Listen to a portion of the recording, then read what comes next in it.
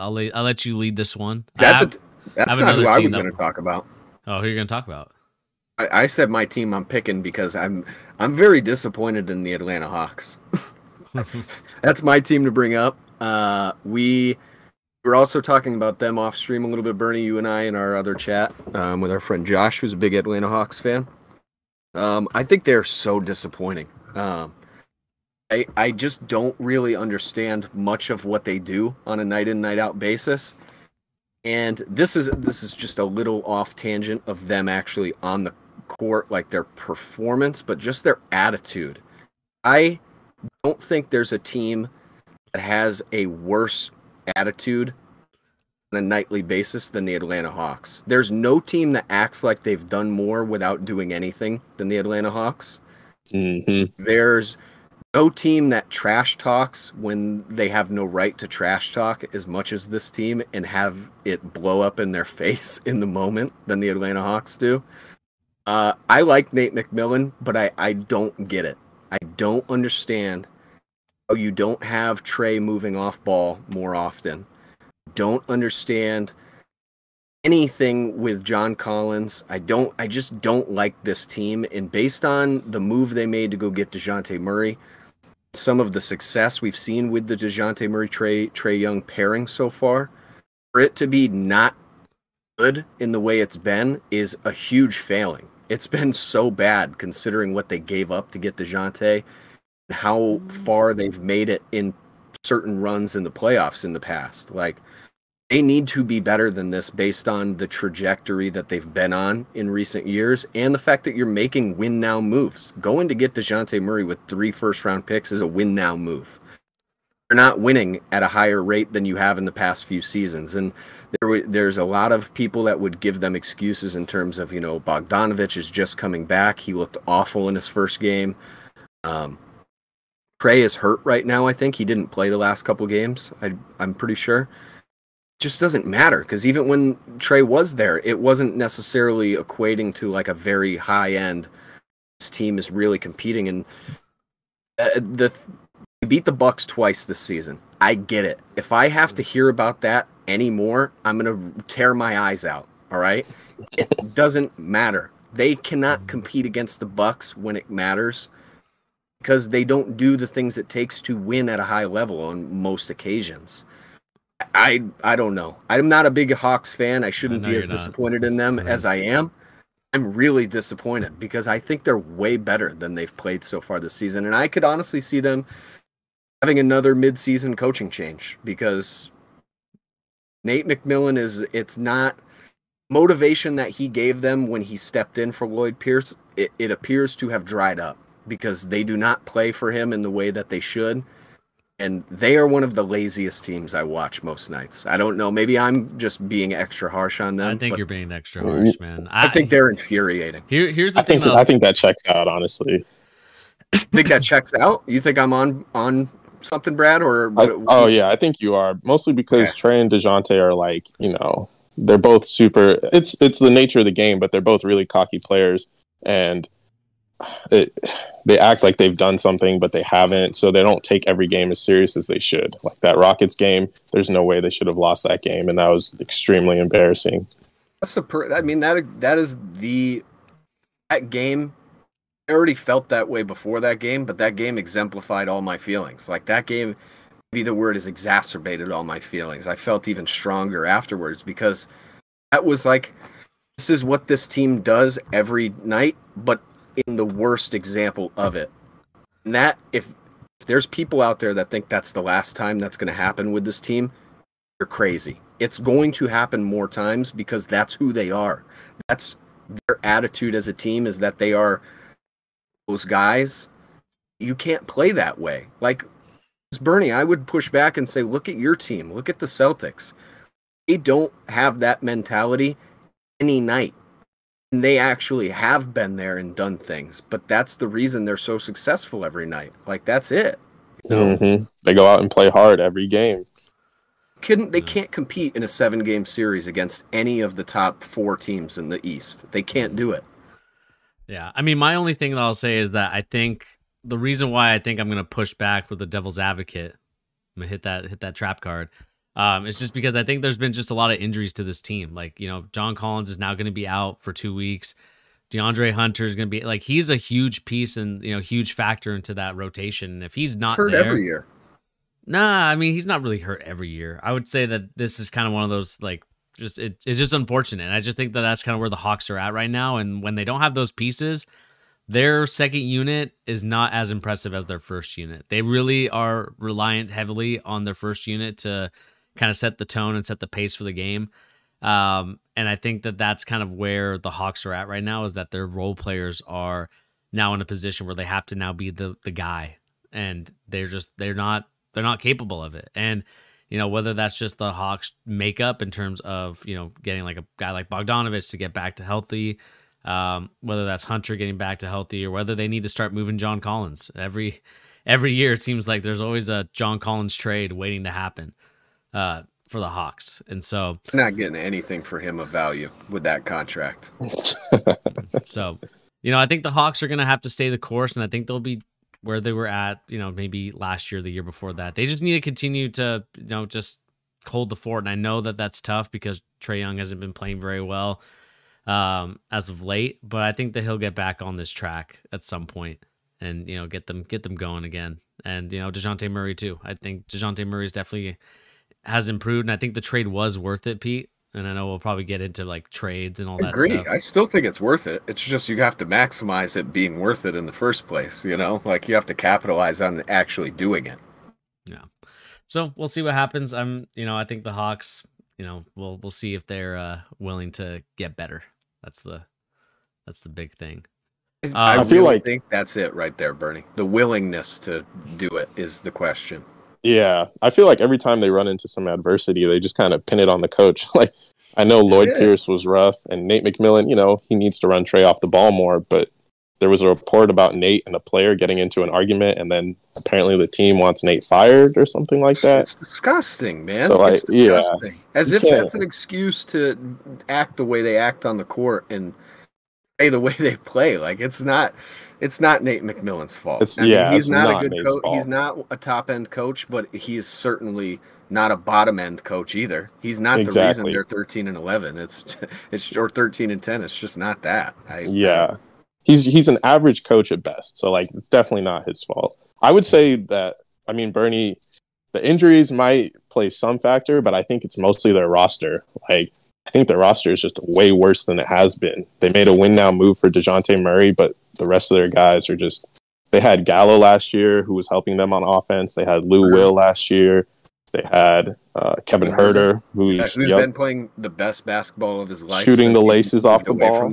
Yeah. Yep. That means something. It does. Go away. It's not like he grew 6 inches or anything, or all of a sudden developed a shot. He could shoot before. He's just better. And I think we would see the same thing from John Collins, because the Hawks have been, and this is on Nate McMillan, but I also think it's on Trae Young being unwilling to play off the ball. They use John Collins like he's Grant Williams. Stay in the corner, shoot threes, and then go play defense. Like he's not that guy. He's not Grant Williams. He can get rebounds. He has a little post move. He's not the best on-ball creator. As much as Grant Williams. Exactly. So you might as well use him like he's getting paid.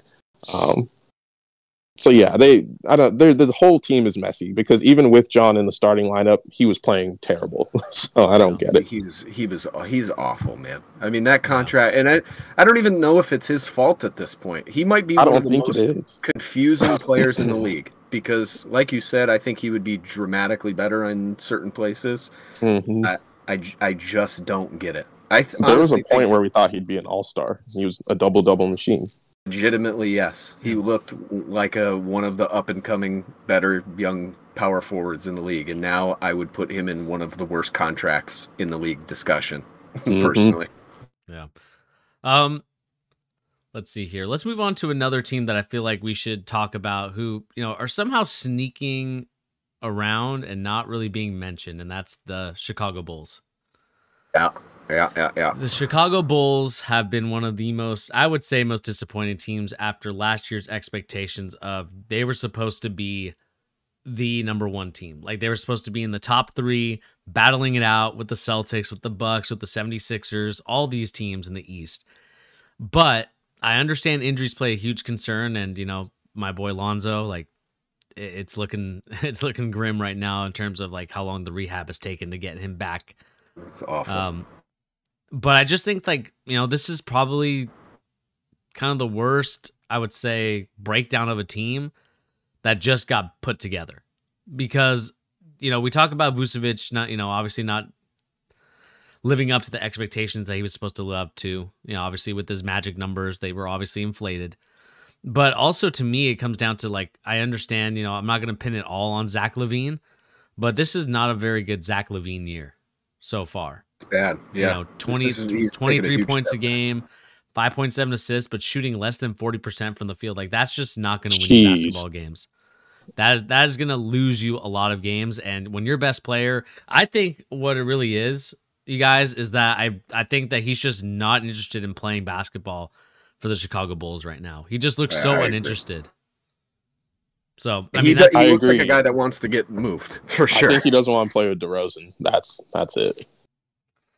Do you think it's that, or he doesn't want to play for Billy Donovan? Because I think it's maybe more. I think it's both. I think it could be both.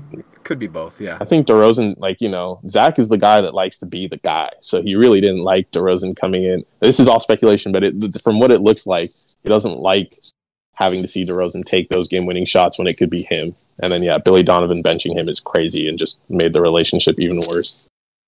Yeah. Yeah, and again, like we talked about this early, Bernie, with Luka and the Mavs. Like, these dudes hear everything that everybody's talking about. They hear all the speculation, analysis of how bad trades are. Like, we're going to come back to this Vucevic trade for the Bulls in our later segment, but there's no way they don't think about how awful this team has been managed in certain ways in the last couple of years. Like, it's been really terrible. And one thing for LaVine, too, is he's seen some of the worst seasons in Chicago Bulls history the last few years. He had that one season with, who was that awful coach they had for the 1 year? The big... Troy Hoiberg? Oh, no. Fred Hoiberg. He was terrible, but there was the other guy. Remember his replacement that they almost had like the mutiny of him when he was their coach? I don't remember what his name was. He'll never be a coach in the NBA again. I'll find it in a minute. But this team is just so poorly managed. Jim Boylan, that is who it is. I mean, that is one of the biggest train wrecks of coaching ever in NBA history, and it doesn't get talked about, but it was atrocious, and Zach LaVine was right there in the middle of it. That's why I said this team is the most likely blow it up team in the whole league, because they have nothing to build from because they traded all their picks. Don't really have any young players that have a ton of promise other than Io. Looks pretty solid. It's not like he's going to be a superstar. Patrick Williams I don't know what's going on with him. I like certain things about him. I was huge on him coming into the draft. I loved what I saw from him in his rookie season at certain points. It just hasn't clicked. Like, it just has not clicked on a night in, night out basis. And again, this is a team that is so out of whack with the timeline. There's no continuity between any of the ages of their players, what direction they're heading as far as improving. They're a train wreck. This is a really bad spot. And I can't help but agree, like, LaVine not only looks like he's trying to play his way out of Chicago in a certain way. I don't know if he's just out there tanking to get out of Chicago, but there's no confidence in the infrastructure around him, which has to play a factor in it too. Like, he's shooting with the least confidence I've probably ever seen Zach LaVine shoot. Even in seasons where he had worse statistics, he at least looked more confident than he looks right now on a nightly basis. So they're such a train wreck. They should move. And the only bright side is they have a ton of pieces that are individually valuable to other places more than they are to Chicago. So they need to start looking, because like Caruso, I think Caruso would probably get a first-round pick from somebody. Don't you guys think that? Oh, definitely. I think every team trying to win would give you a first-round pick for him. Yeah, like Milwaukee would send it. The Warriors. Talk about Warriors. The Lakers would send something for him. There's a ton of teams that would be interested in him. I think even Lonzo, as injured as he is, somebody would want him. Well, I don't know about that. I think Lonzo's cooked food. I don't know. I think somebody would take him and just let him sit on the back burner for a while and just take as long as you need to get healthy. And if you ever turn out, you turn out. But here's some crazy protected pick for him. You know, I just think there's a ton of stuff they could get, but yeah, they're such a disaster. What would be the first thing you guys would even do for that team? Caruso to the Warriors. Yeah, Caruso to the Warriors. You would want their pick, just for the pick. Just for the pick. Yeah, I don't know.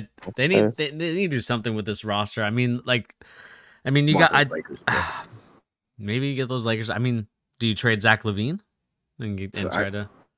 I'm telling you now. You just paid him all that money, though.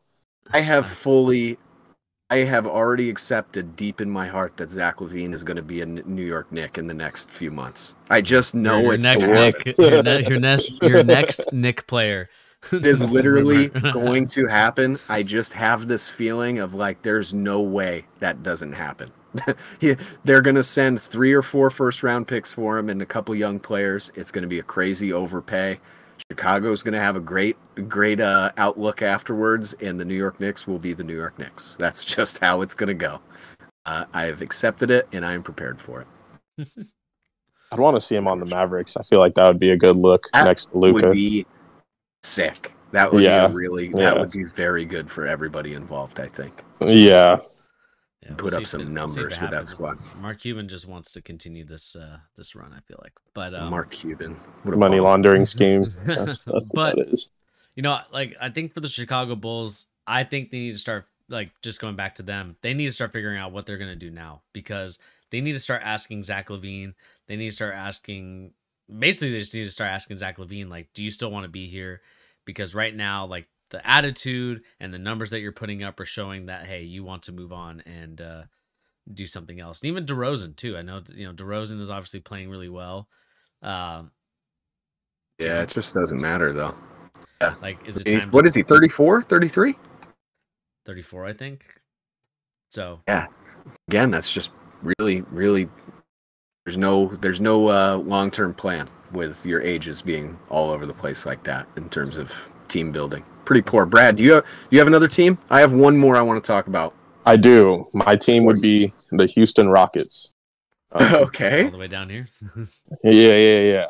I don't know if you guys watch a lot of them, but like, I know they're the worst team in the league, but it is even worse than that. Like, they're not even fun to watch. It's like the Magic suck, right? But at least they have Paulo, they have Ball. Jamal Mosley has them playing, some fun basketball. But the Rockets, that team is basically an AAU team. It's like there's no structure. Like, I feel like I've given Steven Silas pretty long leash without some slander. So no, it's time, Brad. Brad, it is time to do it. I cannot stand this guy. They have Sengun, who is an amazing, talented player, and they're trying to build him up to be a cornerstone. But his minutes are all out of whack. Like, Steven Silas won't even play him consistent minutes. Some nights he plays 19. Some nights he plays 25. Some nights he plays 30. It's crazy, He's asking KPJ to be the point guard, but he doesn't put him in positions to be successful as the point guard because he'll put in KPJ, Jalen Green, Eric Gordon. And like, bro, he's putting out lineups of Garrison Matthews, Dacian Nix, It's garbage, man. It's honestly like Eric Gordon should be off the team at this point so your young guys can develop or get a better vet because Eric Gordon doesn't talk. The offense is stagnant. They just stand around. And Sengun, like, I don't know if you guys heard that Jokic quote where he said their offense looks stagnant and they should use Sengun as like a fulcrum to get guys moving and pass in the same way. And so he would be coaching the team better than Steven Silas because he's literally, he's at 100% right. But they don't do that. It's just KPJ ISO. I want you to play point guard, KPJ, but you're going to ISO every possession, or Jalen Green ISO. So it's literally garbage basketball. Like, watching that team hurts my eyes, and I know they should still be bad, but they shouldn't be this bad. They just don't have a true point guard for me. Like, there's no one that like kind of sets the tone. I think Sengun is the closest guy. It's kind of that like point forward. And that's kind of my frustration with the Rockets, watching them, and why I have only watched maybe 2 games of theirs, maybe 4 actually. I've watched 4 of their games, but it was 4 terrible games. I've not been impressed with the Houston Rockets. They've all been terrible games. Jabari Smith has been okay. But they can't fully unlock the team if they don't really have a true structure and like really get guys going. And as much as they have so much talent, like you said, Brad, if you can't combine the talent along with the coaching, it's gonna be a bad time. And you're obviously seeing that right now. I'm glad you brought them up, Brad, because I was thinking about them recently, and I think in a lot of ways this situation is pretty parallel to the 76ers trust the process stuff, okay? And hear me out, all right? It's not a compliment. I don't mean this in a good way. You have this coach, and I like Steven Silas way more than I like Brett Brown, but that's probably just like a personality thing. Like, I like him as a person more than I like Brett Brown. They're both terrible coaches, right? If you're looking at long-term team development, you should realize that he's not the guy that's going to maximize your players in the long term and set them up to be a good team in a few years, right? Yeah. And in a lot of ways, like the 76ers, because I think there'd be people still at this point who would push back and say the process was a good thing. It wasn't a good thing. They have Joel Embiid, who just happens to be Joel Embiid, right? But look at how the Ben Simmons thing went. Look at how all of the other players that they had come through their doors in the process years in Philly went. Just a revolving door. Yeah. Super poorly because they had no development of talented players. They're just talented without any building into long-term career success as far as being a professional basketball player. That is the same thing that's happening in Houston. There's no plan for how to develop Jalen Green, how to develop Jabari Smith, because I would even push back, Bernie. Jabari Smith has been good. He's been legit pretty good. The problem is none of it looks good because they're all playing their own game. There's like 5 dudes all running their own, whatever they can do to get the ball and take a shot. That's literally what Houston does every night. I have a strong suspicion, and I hope I'm wrong, and I hope that they rectify this soon. We're going to waste a bunch of these dudes' careers because it is so hard to pull yourself out of bad habits 5-6 years into your NBA career and then put yourself into really good winning cultures. Like, there's not very many players that can transition out of that and into something better. And most developmental years of their career went so poorly. Like, Houston is just so mismanaged. I don't get any of it, man. It's honestly, it is to the point where I would say it's career malpractice for some of these kids. Like, it is. They're just hurting these kids. Like I don't know how else to say it. I feel bad, and I would be like, if I was like a parent to one of these kids or a close friend, I would be like, you have to find a way to get out of this town. Get out of here. You're just gonna kill yourself of being, hard to fill in player on any other squad in the league. So really, what did we talk about, Bernie, before the draft with Jalen Green? Wildly talented, going to be a good player. He doesn't pass the ball. He's not that guy. He's going to take a ton of shots, put up numbers, but it's going to look ugly. None of that has been proven true. Yeah. They had to know that too. And why didn't you go get a guard who is actually a point guard? Kevin Porter Jr. is not a guard. He's not a point guard. His turnovers hurt me so much. He leads the league in turnovers by like a huge margin. It's crazy. It's shockingly bad. The fact that nobody's talking about why they don't have a point guard after years of doing this nonsense. Yeah, they're a disaster.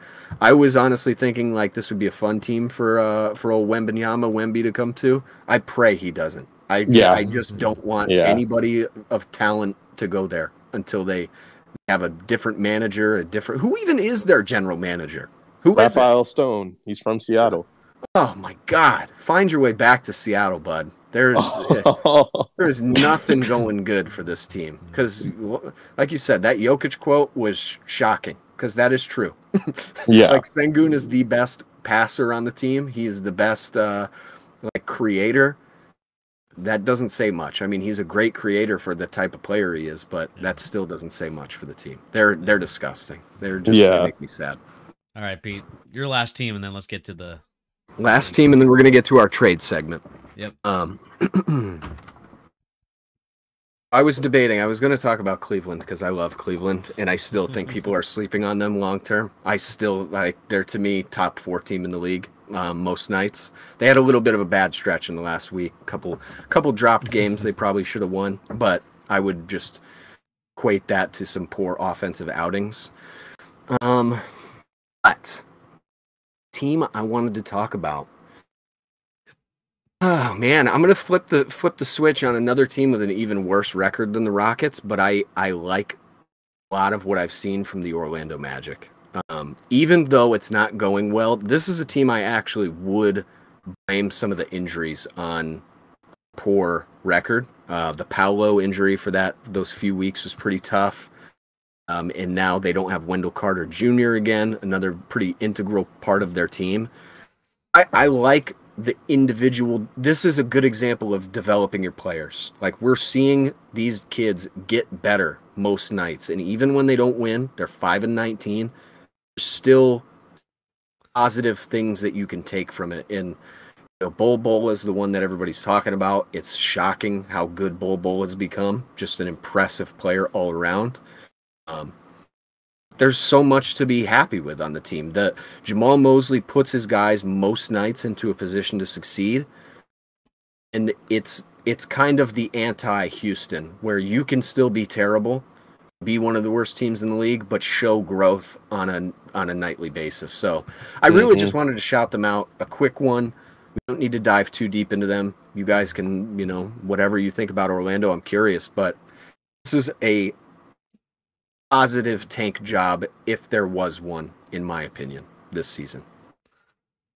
Yeah, I mean, I think for me, like, when it comes to the Orlando Magic, obviously, I think losing is probably this is going to happen a little bit more often than not because they have such a young team. They obviously have young players, and they're going to be very inexperienced in those kind of clutch and pressure moments and situations. I know that they have some good talent there, which makes me think that they should start looking to trade guys like Terrence Ross. I think that that's something 100%. That they should definitely look into.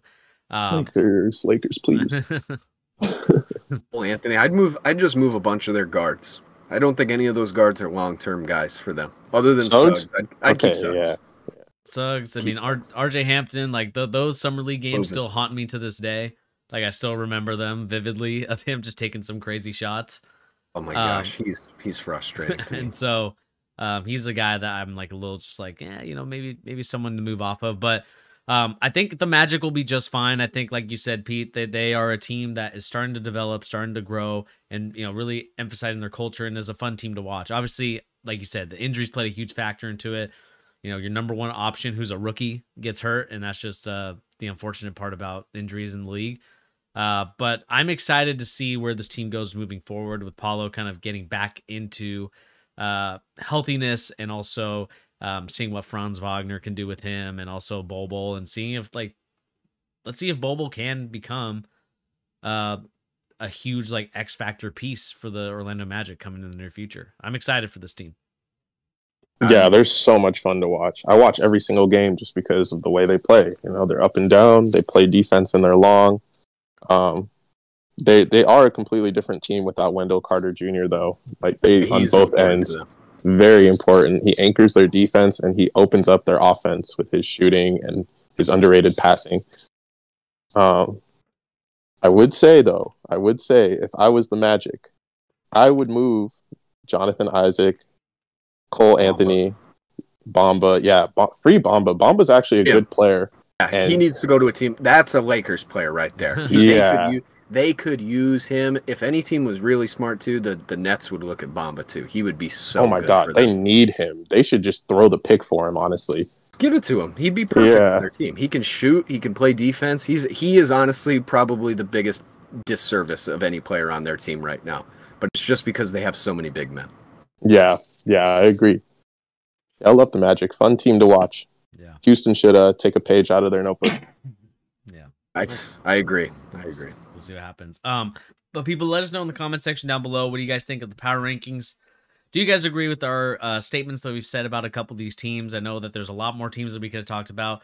Obviously, the Celtics are number one. We could have talked about them, but it's kind of fun talking about the teams that don't normally get talked about, like the Orlando Magic, like the Houston Rockets, like the Lakers actually get talked about a lot. Chicago is another team, and the Hawks obviously as well. So let us know in the comment section down below. Did we get it right? Did we get it wrong? Do you agree with our assessment of these teams? Let us know in the comment section down below. And also remember to hit that like, share, and subscribe button if you're new to the channel. Again, all this stuff helps out the algorithm of the charge and lets you guys know that you enjoy watching us on a night and night out basis and enjoy our takes. So please continuing to hit that like, share, and subscribe button.